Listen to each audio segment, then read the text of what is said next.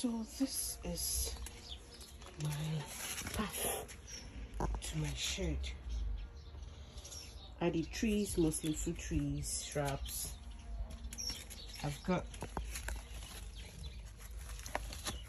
strawberry seeds that I want to see if they will come from the seeds.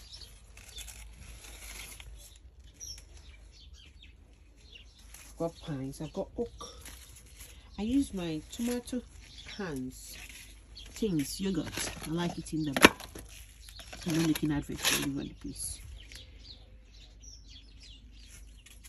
I've got things for projects.